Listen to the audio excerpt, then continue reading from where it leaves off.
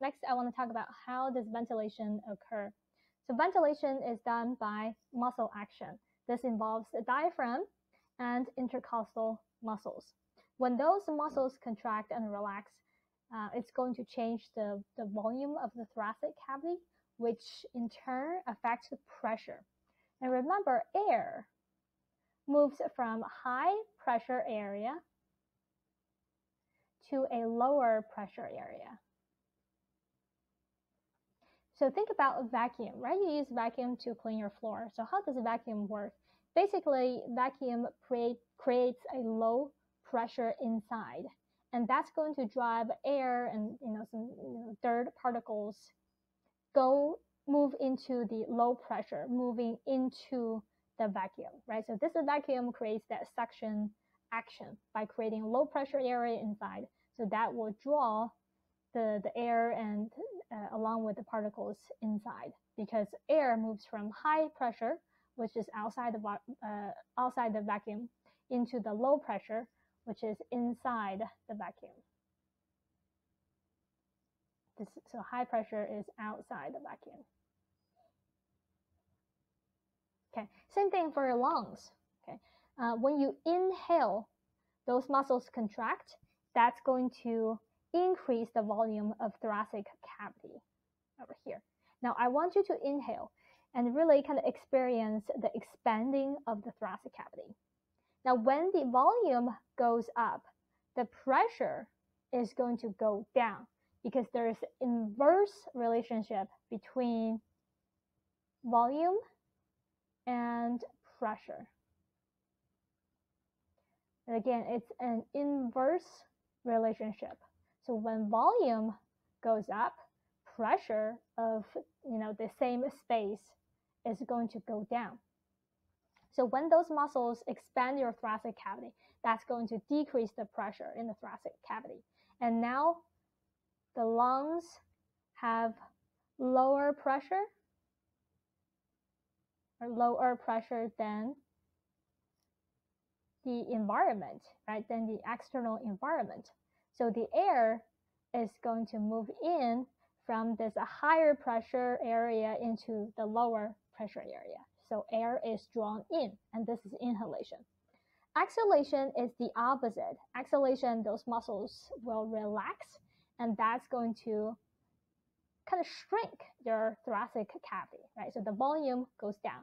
Now the pressure will go up, and that's going to eventually exceed the pressure from the external environment, right? P. So the air is going to move from the lungs to the external environment, right? So that's exhale, air going out. All right, now the breathing and ventilation is controlled by a part of your brain, and specifically the medulla oblongata, which is part of the brain stem. So if you injure the brain stem, if you injure medulla oblongata, that could affect your breathing, so that could be very dangerous. Now, how does medulla oblongata regulate breathing? Through some monitors. So there are some chemical sensors that monitor carbon dioxide concentration and the blood pH. So when the carbon dioxide concentration is too high, blood pH too low, it's going to kind of trigger the medulla oblongata to kind of make your body inhale to get oxygen in and carbon dioxide out. Okay, now you need to know a couple of concepts. They are mentioned in the TEAS study manual. When you inhale and exhale, the amount of air going in and out during each breath under resting conditions, normal conditions. You're not working out, you're not being very excited. So it's a resting condition. That amount of air is called tidal volume. You can see on this diagram, the volume right here. This volume, that's the tidal volume, TV. So you inhale, exhale, inhale, exhale. So that volume, the amount of air you inhale and exhale, that's the tidal volume. You will always have a little bit air in the lungs. you can't get it out. Otherwise, your lungs are going to be completely collapsed, right? There's no air. So you will always have a little bit air left in the lungs, no matter how hard you exhale. And that little amount of air is called a residual volume. Last is wrote some sentences with some blanks for you to fill out. If you can get the correct answers, that means you probably have pretty good understanding of how these two systems interact. So these two systems are really connected at the lungs, right? The heart, and specifically the pulmonary circuit, is going to send deoxygenated blood, right? Or use the official term. Don't do the bad blood. Deoxygenated blood to the lungs via which blood vessels? The pulmonary arteries. Remember, the arteries always take blood away from the heart, right? So this is where the heart is sending the deoxygenated blood to the lungs. So the blood is going away from the heart. So the blood goes to the lungs through the pulmonary arteries. Now the pulmonary arteries are going to branch off, right, and form smaller and smaller arteries, and eventually capillaries. Capillaries are going to be, surround all those alveoli, which is the site for gas exchange. And at alveoli, through the diffusion, the blood is going to drop off carbon dioxide and picks up oxygen that you just inhale into the alveoli. And then you exhale, right, get rid of the carbon dioxide. Now, after the gas exchange, now you have the good blood, right, the oxygenated blood. The oxygenated blood is going to return to the heart, and specifically the left atrium, through pulmonary veins. Okay. Again, you can see the veins are the blood vessels that bring blood toward the heart, right, return the blood back to the heart. And sometimes, like pulmonary veins, they do carry oxygenated blood, the good blood. All right, now let's talk about factors affecting the respiratory system and some of the respiratory diseases. There are environmental factors, for example, pollutants in the air, smoke, and pollen. Pollen can also cause asthma, not just pollen, but some animal danders, right, can also cause asthma. And we're going to mention asthma a little bit in the immune response, immune system. It's a really kind of hypersensitivity from your immune system, right, to respond to some harmless particles in the air. Genetic conditions can also lead to respiratory diseases. For example, cystic fibrosis. In cystic fibrosis, which I have a description right here. But basically, the patients, I don't know what happened there. Patients with cystic fibrosis produce mucus is really thick, is abnormally thick. Let's say this is the mucus, right? Say this is the trachea. And you have the inner lining, some of the inner lining cells in trachea that can secrete mucus, because mucus is a kind of defense mechanism. Mucus is sticky, so it's very good at trapping pathogens, dust particles, from the air, so that those things do not get down to your lungs and cause lung infection. But for people with cystic fibrosis, the mucus is really thick. It's abnormally thick. Normal people can use cilia. So those are kind of hair-like structures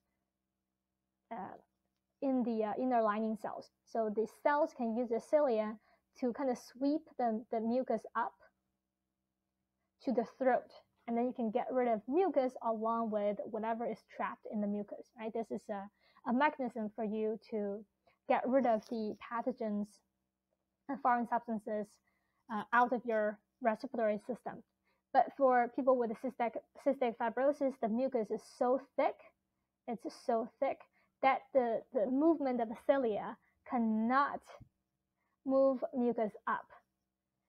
So these patients will have mucus, stuck in the respiratory tract. It's warm, it's humid, it's moist, and all the pathogens trapped there, they just love it, right? They can go down the respiratory system, get to the lungs, and cause lung infections. So usually people with cystic fibrosis often, get frequent lung infections.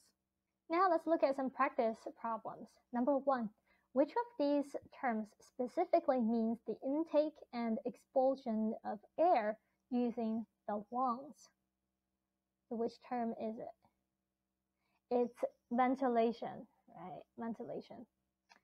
Inspiration, that means inhalation. Right? Inhalation is the same thing as inhalation. But it's only one part of the question, right? The intake will be inhalation, but the term does not include expulsion, which is exhalation. Aeration, that means the lungs taking in air, right? You're providing air. That's what aeration means. Again, it doesn't include the second part. Oxygenation, that means oxygen is added to the air or added to the blood. It does not describe the inhalation and exhalation process. So the correct answer is C. Question 2. At the end of a sprint, a runner breathed hard because the medulla oblongata senses which of the following? We talked about this earlier. The regulation of breathing is regulated by medulla oblongata, and medulla oblongata relies on the information from sensors. Right? Those sensors sense or monitor carbon dioxide level, that's number 1, and blood pH. Blood pH. I want to point out that number 1 is really the carbon dioxide level, right? It's not oxygen level. Some people tend to think, oh, it's got to be about the oxygen level, but that's not true.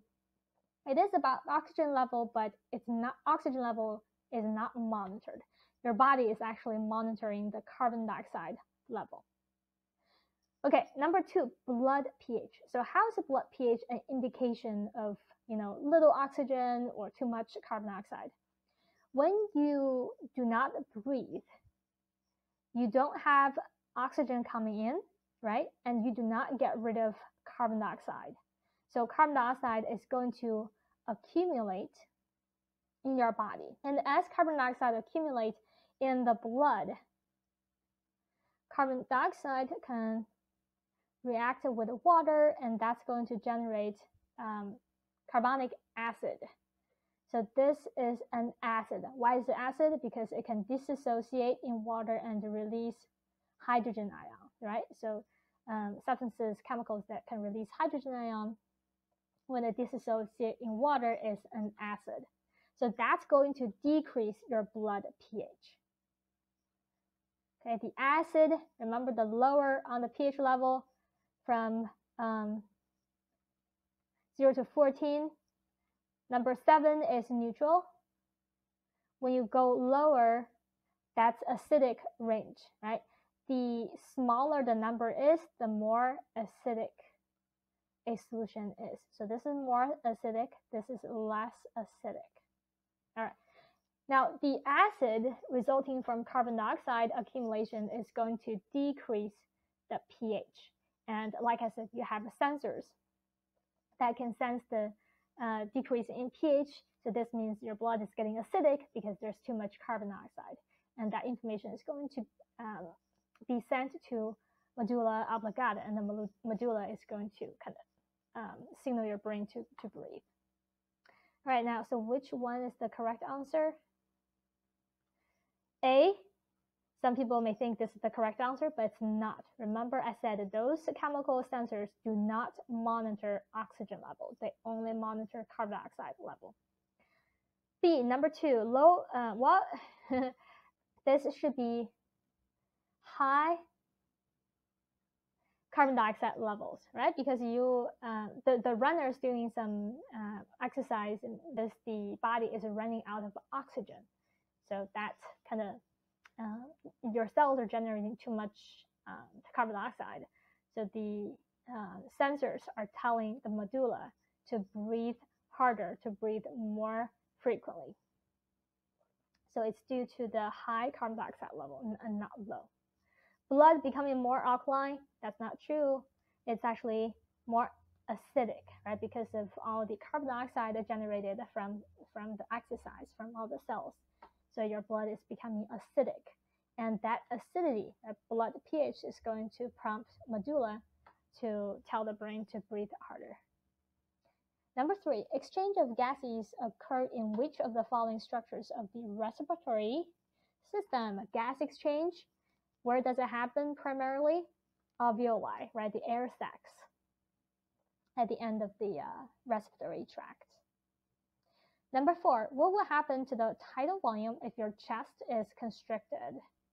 If your chest is constricted, you can't expand it as much, right? So you can't breathe in as much air as before.